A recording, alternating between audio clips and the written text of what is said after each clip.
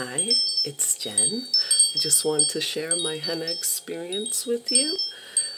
I colored the roots a dark brown, and they did cover a lot of the gray, if not all of it, and the ends had been previously highlighted, so they turned like this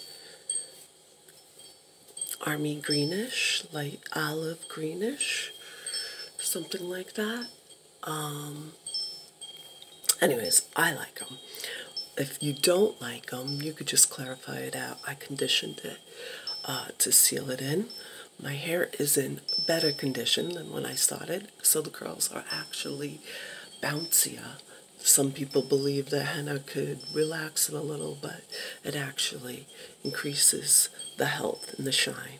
This is the green that the ends are for now. They'll wash out as the holding will adjust. It does oxidize, so like as time is progressing, say in 24 hours, the color will really be a little more true. That's whether you put it on your eyebrows or your hair, which I did my eyebrows too. Anyways, I'll show you more when I am really good at this. However, this is the start, January 2020, my henna experience, and I'll share it with you along the way.